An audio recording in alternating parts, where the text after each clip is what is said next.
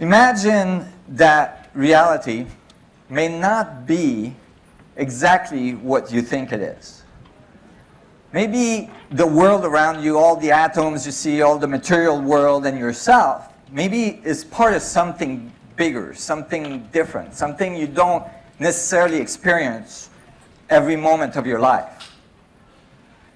Maybe the vacuum or the space around it is not just empty, but full of energy, full of information, and actually the material world, the reality you call real, is actually part of this space. Today I'm going to talk to you about this. I'm going to talk to you about how space is actually not empty, and that it's full of energy, and that the energy in space is not trivial. There's a lot of it, and we can actually calculate how much energy there is in that space, and that reality might actually come out of it, that everything we see is actually emerging from that space. When I was younger, it was really difficult for me. I was extremely dyslexic, and at school I didn't fit in at all. So I was feeling very separate, very isolated. I had a strange name, a strange color of skin, and so on. And it was really hard. But when I went in nature, I felt that connectivity. When I went in nature, I felt that communion with nature. I felt like when I looked at nature that there was some kind of pattern that connected all the things together, like the branches of a tree, the root of a tree, the flowers, the petals, and all the different details that you can see on a flower. I felt like there must be some fundamental pattern at the root of creation that was present to produce all of this organization. And I was determined I was going to find it. And so I wanted to feel this unification with the world, the unification I felt with nature. I felt like we should be able to understand it, to express it. But when I started to study physics and mathematics and all this stuff, I realized that our physics are not unified. That we have physics for the big stuff, cosmology for like stars and galaxy and all this stuff, that describes the gravitational field in a certain way very smoothly. And on the other side, we have quantum theory that actually describes the very small stuff, the molecules and the atoms and the subatomic particles, and that describes it as very distinct little quantas of energy, very distinct, discrete quantities that is not smooth. And the two don't agree. But we know that the big stuff is made out of the small stuff. So there must be something that connects the two. There must be a way to understand the whole thing with one fundamental theory. And I start to drill into the physics to try to find this. And so I look at galaxies, and of course they're made out of stars, and molecules are made out of atoms. And so I kept on drilling, and sure, you know, stars and black holes exist in galaxies, stellar black holes, and so on, and supergalactic black hole. And at the quantum level, there's the nuclei of the atom and subatomic particle. And when we drill really down to it, we find that all this is baiting at the quantum level into a field that we call the quantum vacuum fluctuation, that is an electromagnetic field that's fluctuating extremely intensely at the very, very fine grain. And when I looked at black holes, I realized that when we solve the equations for black holes, they actually are going towards infinity within the center part that's called a singularity. And the two looked really similar. That is, the vacuum energy density at the quantum level goes towards infinity, and so is the middle of a black hole. And I thought, oh, maybe that's the connective link. Maybe that's how they connect, the Planck density, the Planck length. The Planck length is the smallest oscillation of the electromagnetic field, and it's present in both. So I thought, maybe that's the connecting link.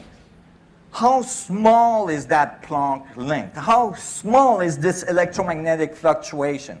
Well, let me say that you're made out of 100 trillion cells, okay, 50 to 100 trillion cells. So that gives you an idea of scales right away, right? So that's the amount of cells in your body.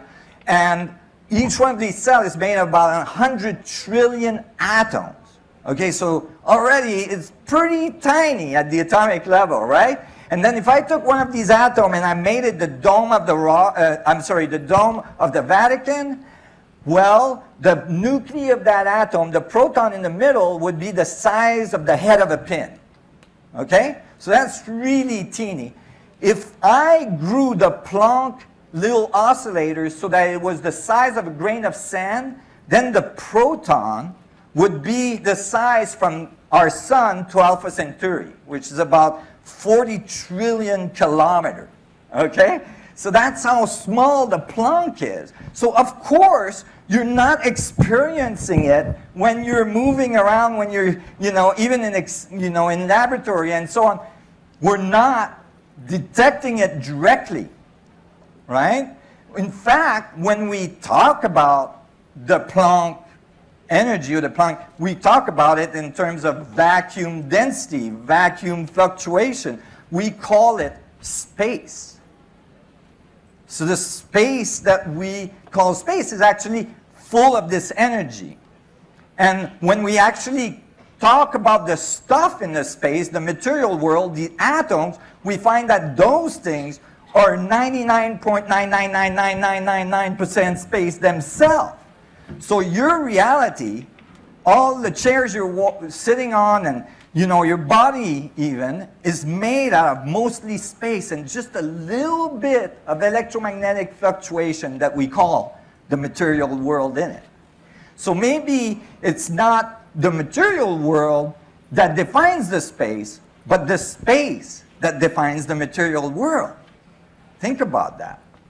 Imagine if you think of how much of these teeny little Planck fit in a centimeter cube of space, you're going to get the Planck density.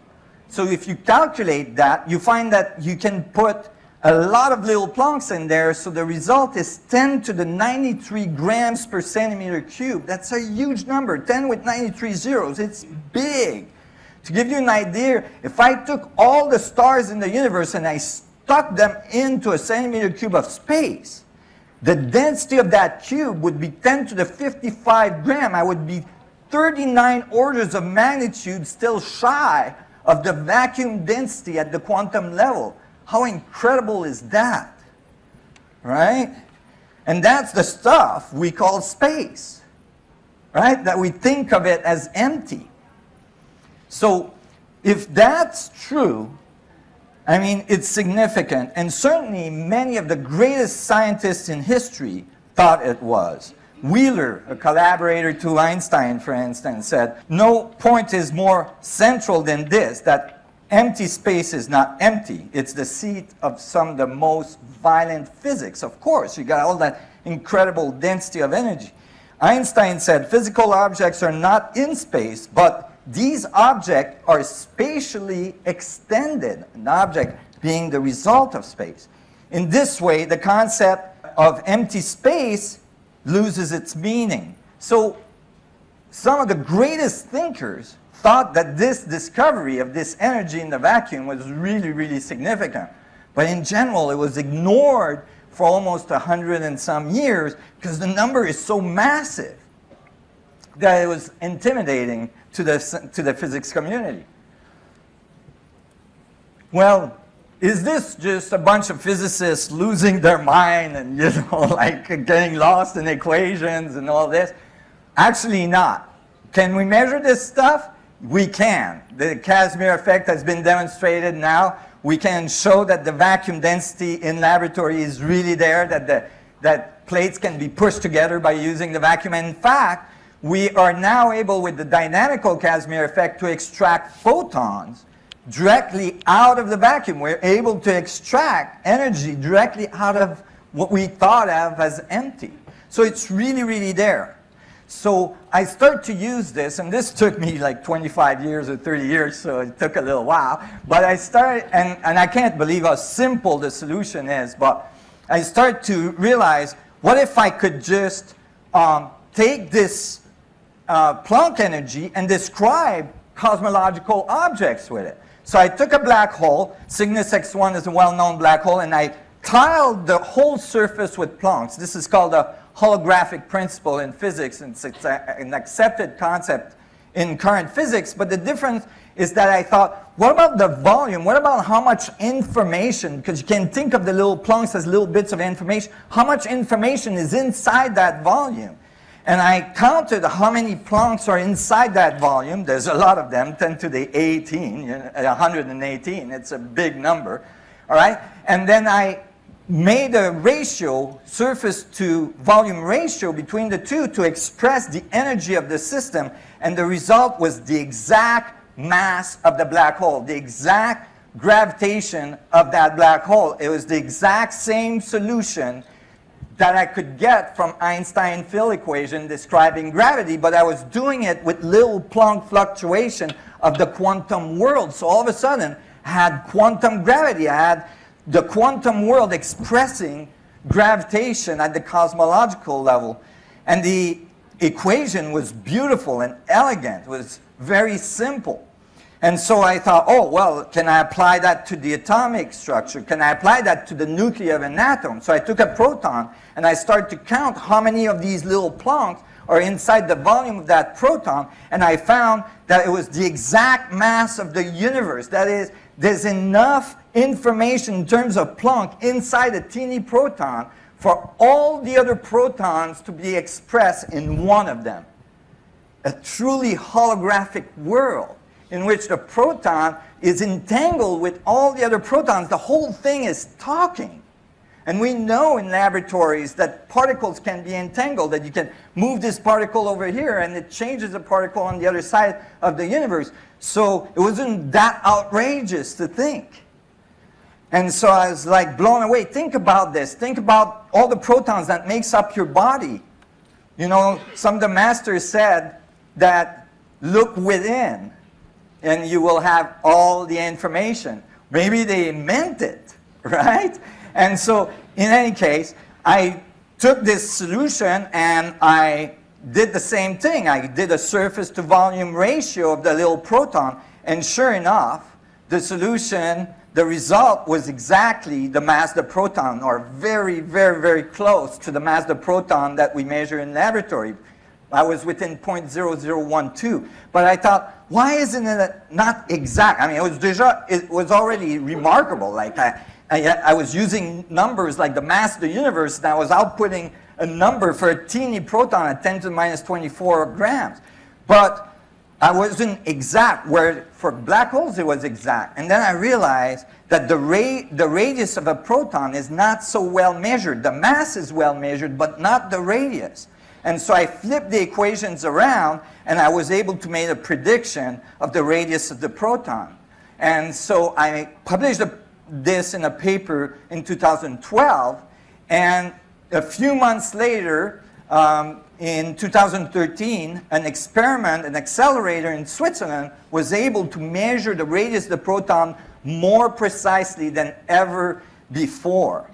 And the result was now within 0.00036 of my predicted value. I was so close. In fact, my predicted value is inside the margin of error of the experiment, or one standard deviation from the experiment. So actually my theoretical value might be exact, and the experiment is actually getting close to it.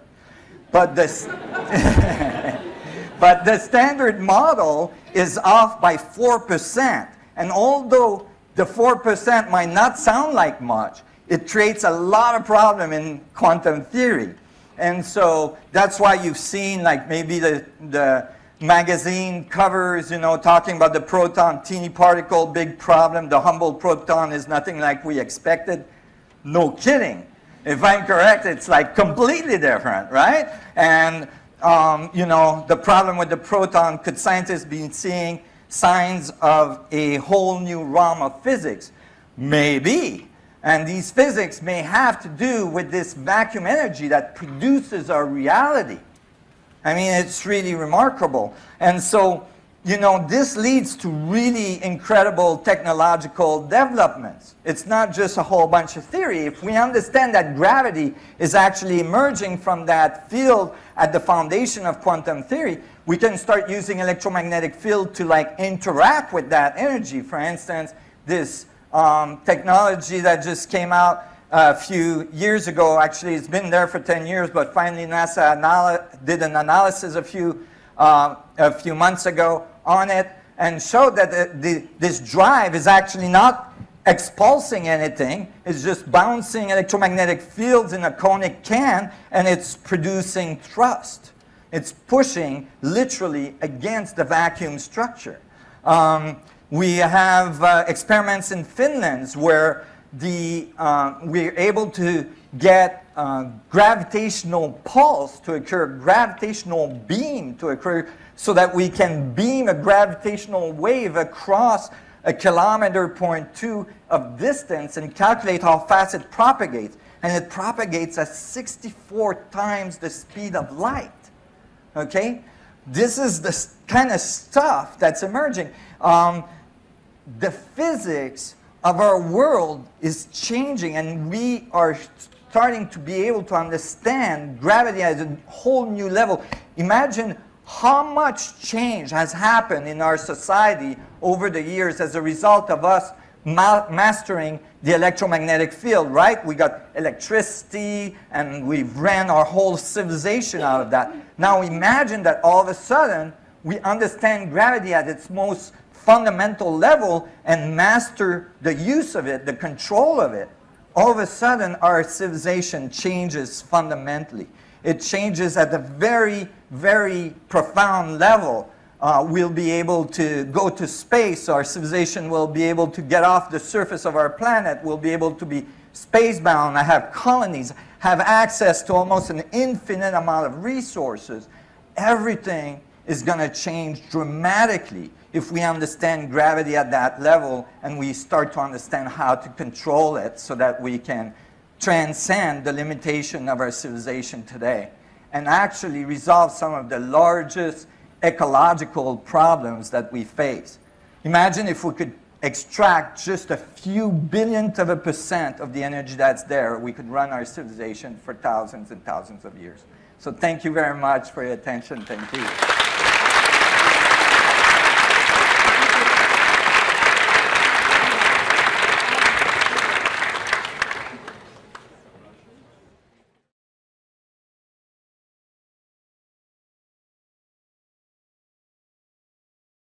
Thank you.